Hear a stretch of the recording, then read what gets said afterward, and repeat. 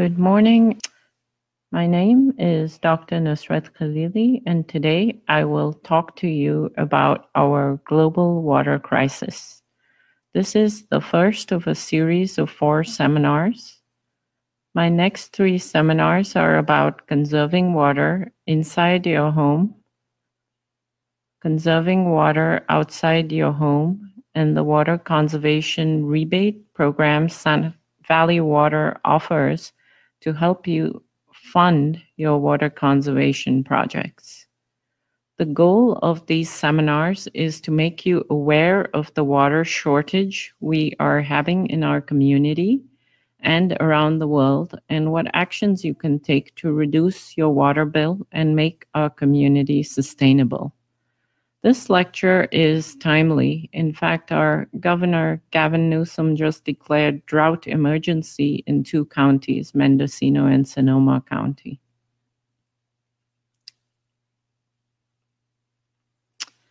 This is a Bay Area Older Adults presentation, which I will call BAO for short.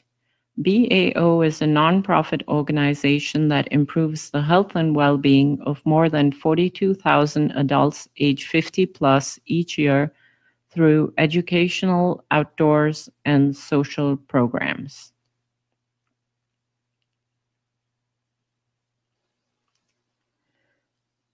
To get an idea of how much you already know, what causes water stress?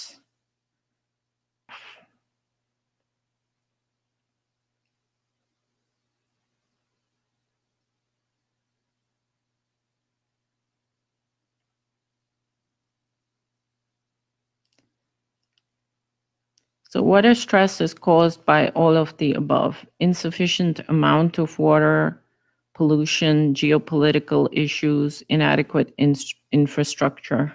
So it is all of the above. This is an outline of what I'm going to cover in my talk today. First, I will give you an overall perspective or context for the global water crisis. Then I'm going to focus on one of the major issues, that is water stress. And lastly, I'll give you a summary of the issues we have covered today. In 2015, world leaders agreed to 17 global goals, officially known as the Sustainable Development Goals, or SDGs. It is now 6 years on, and we have more work than ever to do. These goals have the power to create a better world by 2030 by ending poverty, fighting inequality, and addressing the urgency of climate change. Guided by these goals, it is now up to all of us, governments, businesses, civil society, and the general public, to work together to build a better future for everyone. Successful water management will serve as a foundation for the achievement of many of the 17 Sustainable Development Goals, or SDGs, as well as for SDG 6, which is to ensure availability and sustainable management of water and sanitation for all.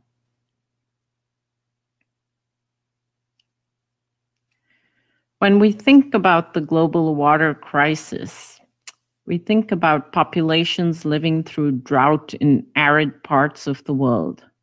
Water stress is a part of 6 major challenges that affect the future of water management.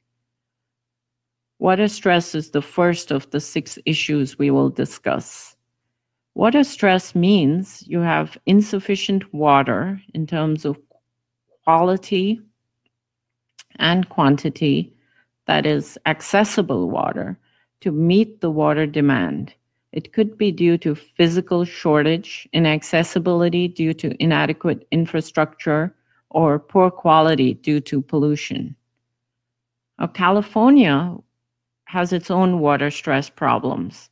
In 2014, NASA's GRACE satellite data of San Joaquin Valley groundwater shows the draining of aquifers in red.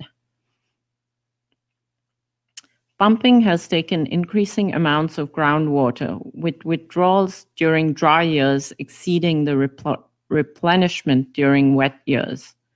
The deep irrigation wells lowered groundwater levels already 250 meters below the surface in places, putting it out of reach for shallower wells that provide thousands of people with drinking water. So we have since taken some measures to address groundwater depletion. Firstly, we have the Groundwater Management Act of 2014. That's a new law and set up new government agencies to stabilize groundwater levels and plan for sustainability. There are other measures that have been and can be taken. Shifting planting to the most productive lands while leaving some fields fallow during droughts. Reducing irrigated cropland by 10%, creating percolation ponds and flooding farm fields when water is plentiful.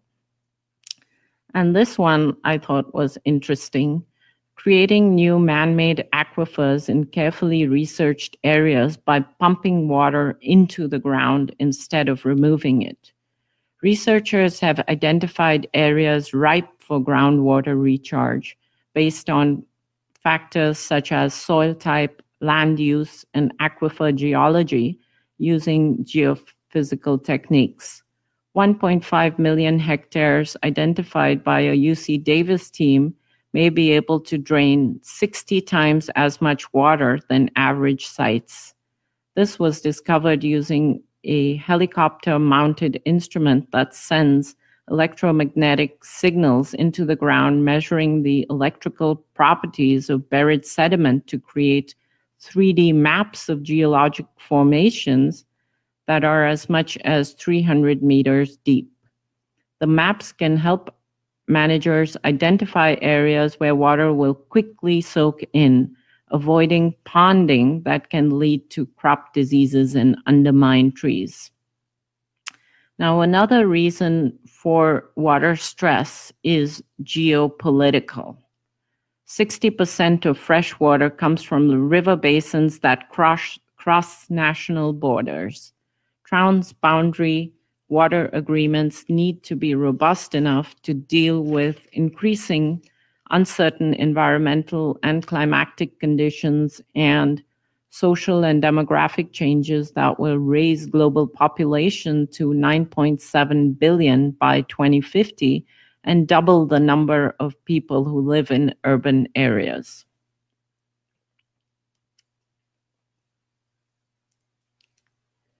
Now, Congress passed the Safe Drinking Water Act in 1974. Under its authority, the Environmental Protection Agency, or EPA, has established the protective drinking water standards for more than 90 contaminants, and this is to strengthen public health protection. Over 92% of the population supplied by community water systems receives drinking water that meets all health-based standards all of the time.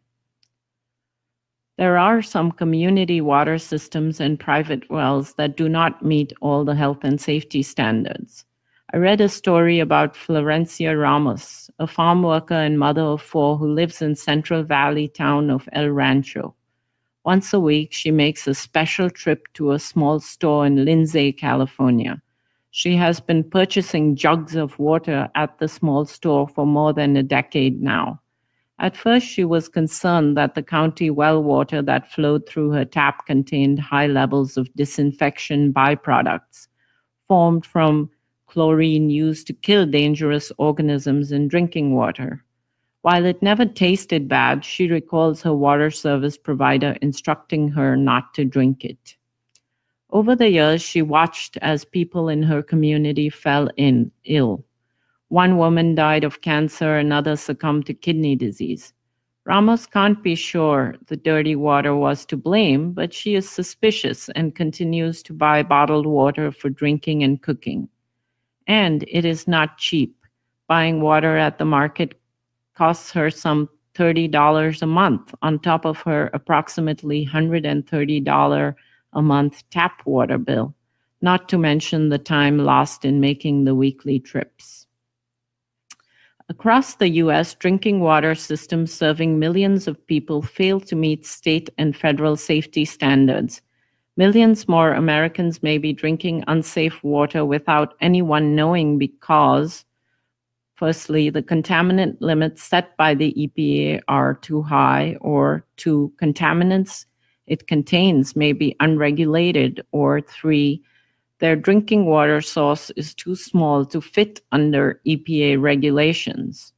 The nitrate and disinfection byproducts that worry Ramos represent a fraction of the many chemical and biological pollutants that find their way into drinking water systems through agricultural runoff, discharge from industry, aging pipes, and all the stuff that flush down our toilet sinks, showers, and washing machines.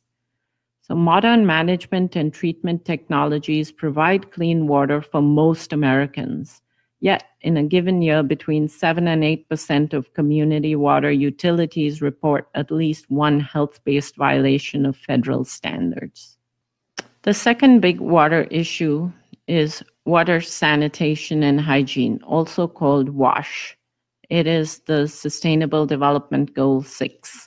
Out of 7.9 billion world population, 5.3 billion have safe drinking water, 1.5 billion have basic water services but not safe drinking water, and almost 800 million have no basic water services.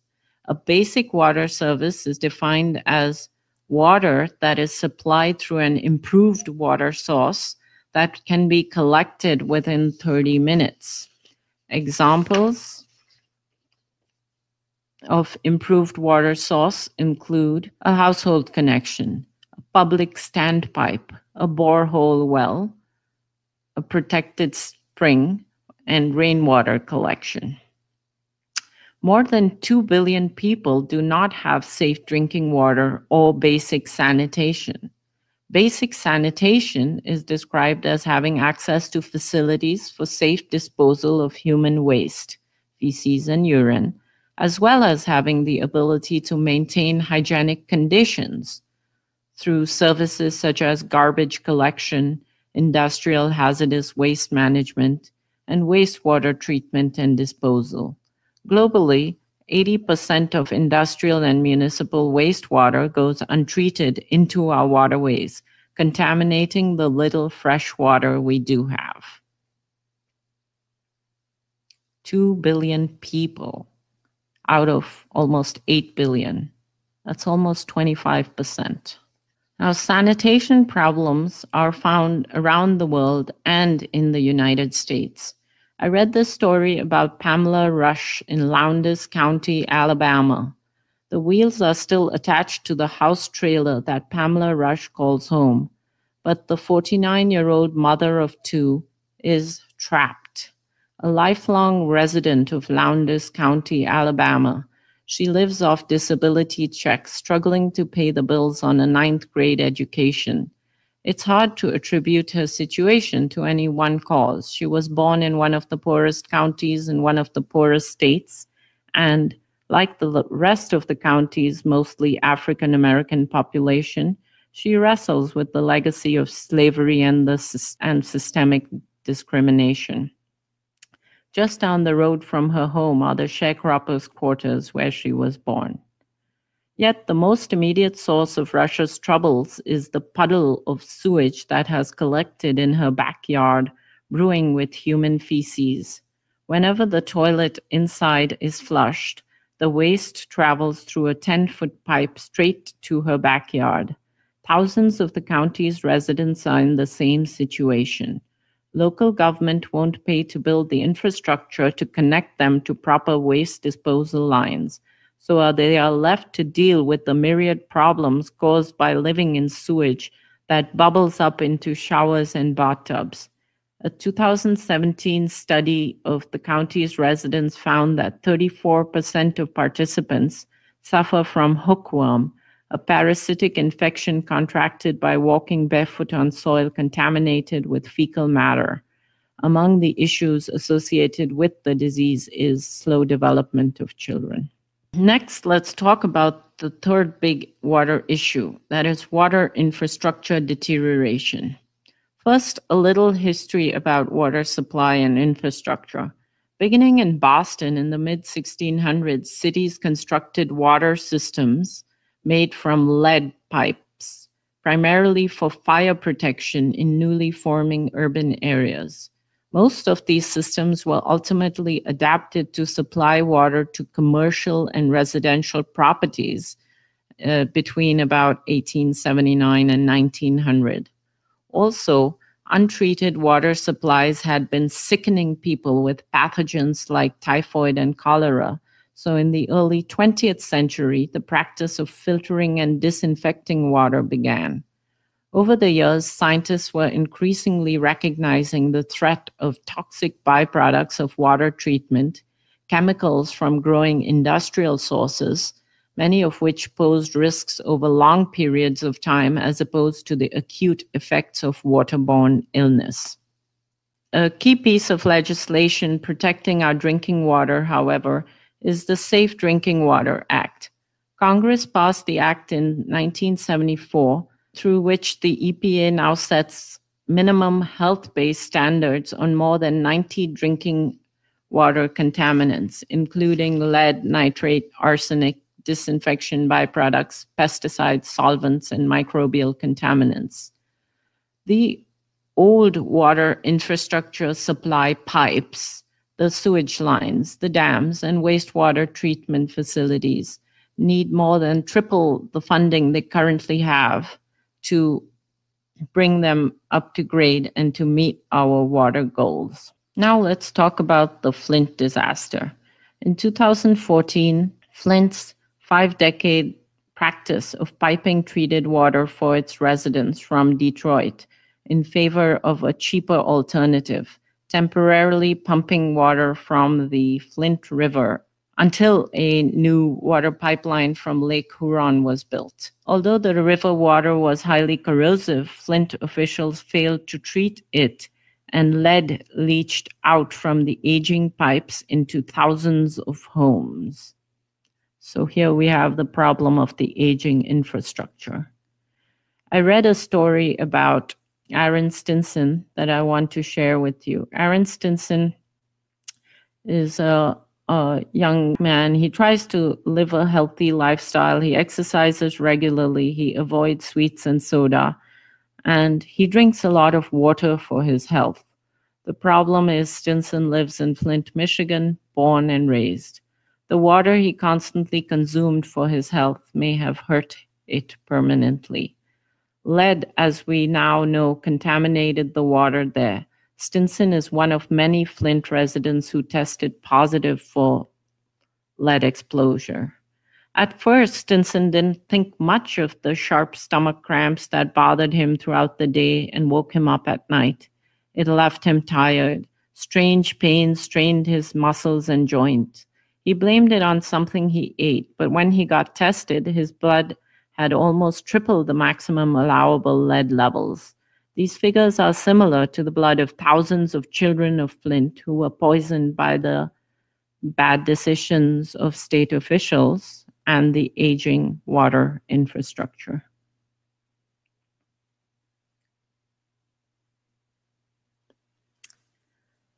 So the fourth major water issue is unsustainable growth and depletion of water resources.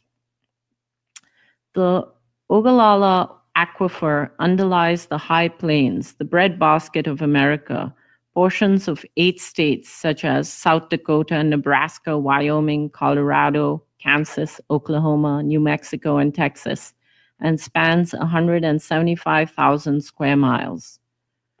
Water from the aquifer has many uses, but irrigation uses the majority, 57 million gallons a day. The Ogallala also supplies approximately 82% of the drinking water for the overlying states. So you see that in maroon over there. About 27% of the irrigated farmland in the US lies over the aquifer. Currently, the farmland above the aquifer produces 20 billion in food and fiber. About 1/5 of the beef, corn and wheat consumed in the United States. But the problem is the water in the aquifer is depleting faster than nature can replenish it. So I read a story about Roger Funk, a farmer in Garden City, Kansas, that I'm going to share with you. In the early 1950s, when Roger Funk started farming near Garden City, Kansas, everyone believed water was inexhaustible. Diesel-powered pumps had replaced windmills, and the number of wells drawing water from the aquifer exploded. At a public meeting in the 1960s, Roger heard the first warnings of the depletion of the reservoir. While other farmers added wells, Roger Funk switched to his crops to wheat and sorghum, changed his farming methods, and hardly uses any water on his 6,000 acres. Today, his community in southern Kansas, 180 miles west of Wichita, is one of the High Plains areas hardest hit by the aquifer's decline. Groundwater level has dropped 150 feet or more, forcing many farmers to abandon their wells. The entire aquifer is already more than 25% dry and may be 70% dry by 2060. The challenge is to stretch the life of the aquifer to benefit future generations of farmers and those who depend on their products. In Garden City, however, the severity of the circumstances is already forcing farmers to take action. They are grappling with how to maintain successful agricultural operations while relying on less and less water, an issue that water users throughout the region and the world must eventually face. What is happening to the Ogallala Aquifer is also happening to aquifers in Africa, Asia, and the Mideast. Again, just as the population of our Earth is exploding, our aquifers are becoming contaminated and depleted, taking thousands of years to refill.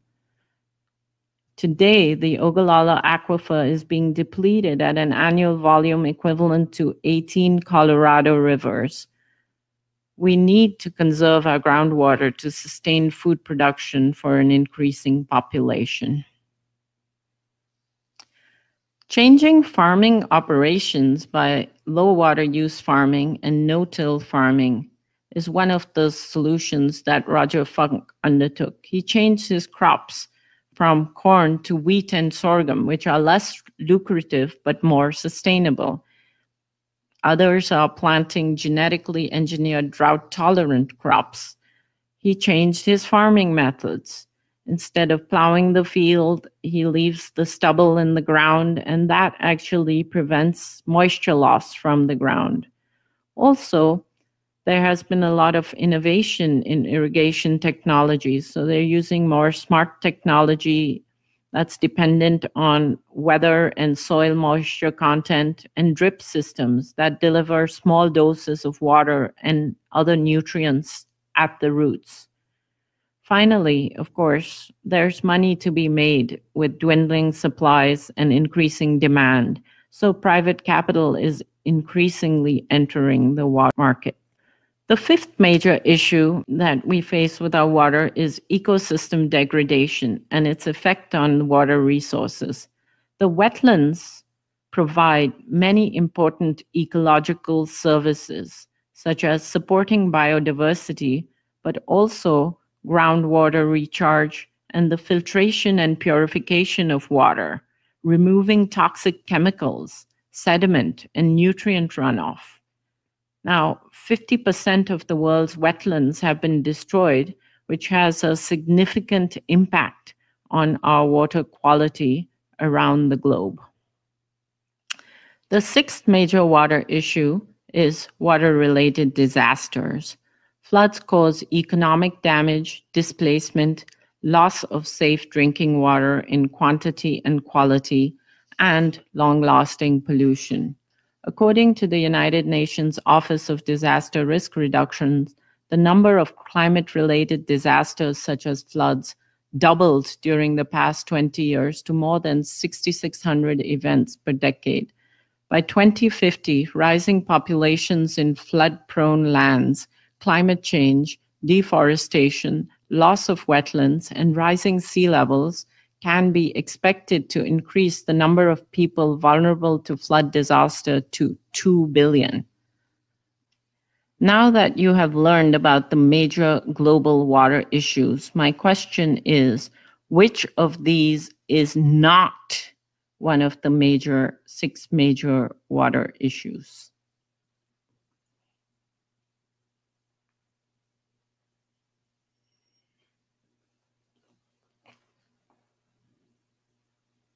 Heavy metal contamination of groundwater is not an issue. It's not one of the 6 major global issues for water. So we've talked about the 6 major issues. They have a diverse range of implications. I want to focus the rest of this talk on water stress. Remember, water stress is insufficient accessible water in quantity or quality to meet the water demand of the human population.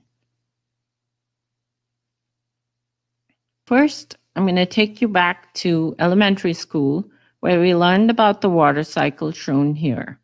We have water on land in the form of bodies of water, groundwater, and other surface water that evaporates, forms clouds that eventually come back as rain and snow, and the cycle continues. The amount of water, quantities of water on Earth stay relatively constant. Because water covers 3/4 of the Earth's surface, it might appear that there's plenty of water to go around and that we will never run out of this valuable resource on which our life depends.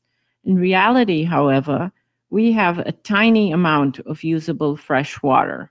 Over 97% of the Earth's water is found in the oceans as salt water.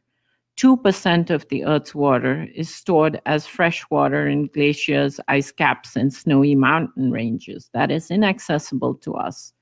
This leaves only 1% of the Earth's water available to us for our daily supply needs.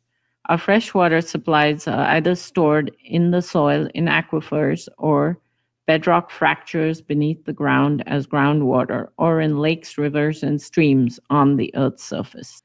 Now, the quantities of fresh water available for human consumption is half of the water stress equation, right? How much water is available versus how much are we withdrawing and consuming.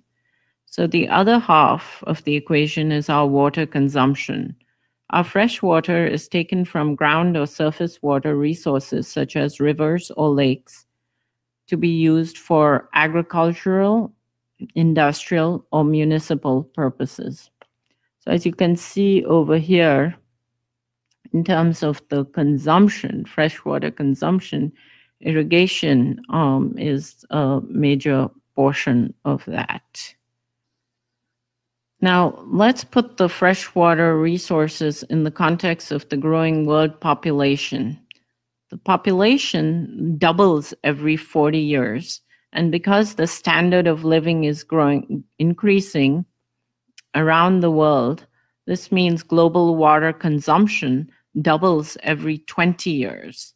As you can see in this graph, the available fresh water per capita, that is per person, has decreased significantly in the past 60 years. This map shows the very unequal distribution of water across the globe.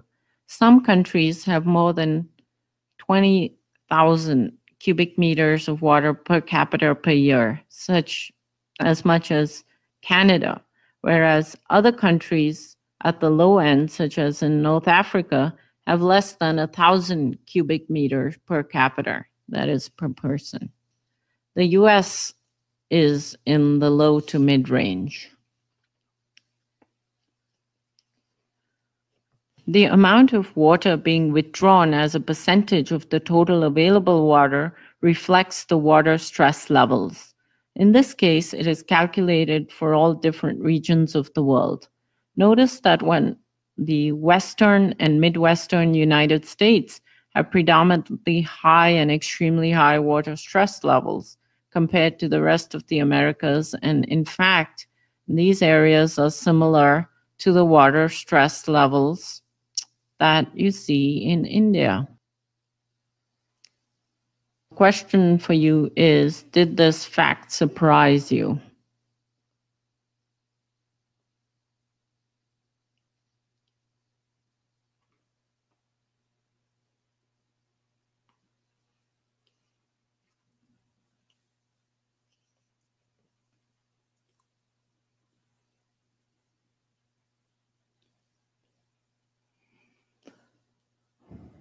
So our global water supply and its quality are decreasing. We've talked already about water stress and the quantity of water, but now we're going to talk about quality for a minute. Melting glaciers are causing sea level rise, and the salt water is infiltrating the fresh water in coastal aquifers and estuaries. Pollution, especially from agriculture, industry, and untreated sewage, means decreased water quality. 80% of the world's industrial and municipal wastewater is untreated, which leads to further contamination. Environmental changes can affect water quality. For example, soil erosion caused by development can enter into our wetlands and waterways and increase sediment, which is a major problem. Wetlands help filter our water, and deforestation reduces our ability to clean our water. So I've told you about water stress conditions across the globe and that more than 25% of the world population does not have access to safe drinking water and sanitation. Now let's talk about the United States. In the United States, we act like there is no water shortage. Water is cheap, 4 cents for 10 gallons, and the average American uses 88 gallons per day, a lot more than Europe, where people use 50 gallons a day, or developing countries where they may use 13 gallons a day. In the United States, we water our lush lawns with potable water. It really is not obvious that we have a water shortage here. So this map reflects the water stress in the US. Yellow, orange, and red areas are medium to high water stress, which includes most of the central and western United States, as well as the East Coast states. Ensuring access to safe drinking water poses a challenge for the U.S. water systems in the face of aging infrastructure, polluted water sources, and strained community finances that cannot afford cleanups and upgrades. Communities across the country have been impacted by recent cases of impaired water quality. How widespread are violations? Are violations more prevalent in vulnerable communities, such as low-income and rural areas? Do utility characteristics such as private ownership and origin of source water influence the likelihood that violations occur? Actually, in 2015, nearly 21 million people relied on community water systems that violated health-based standards. Both health-based violations of the Safe Drinking Water Act and racial, ethnic, and language vulnerability vary from county to county across the U.S. In certain states, there appears to be a correlation between the racial makeup and the number of community water health and safety violations, as shown on this map in black.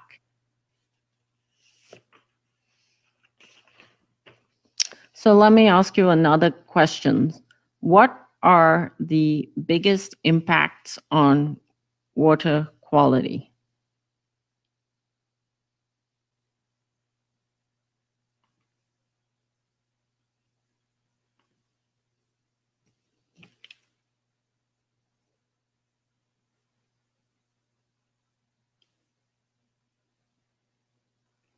Water quality is impacted by all these things: agricultural pollution, industrial pollution, destruction of wetlands, and degraded water infrastructure. In summary, first, we learned about the 6 major water issues. Number 1, water stress of quantity and quality. Number 2, water sanitation and hygiene, or WASH. That's one of the Global Sustainable Development Goals. Water infrastructure and deterioration. Number 4, unsustainable population growth and development. Number 5, ecosystem destruction. And number 6, water-related disasters. After going over those 6 major water-related issues, we focused on water stress. That is, having accessible water in quantity and quality to meet the needs of humans as well as the ecosystem. I'm going to be continuing with this seminar series. So this was the first lecture on our global water crisis. This is a prelude to some of the upcoming lectures we'll be having on 3 seminars we'll be having on conserving water inside the home, conserving water outside your home, that's in the yard. And then I'll talk about some Valley Water rebate programs and other resources that may help to fund your next water saving projects. So keep an eye out for those upcoming lectures. Question is, how would you rate today's program?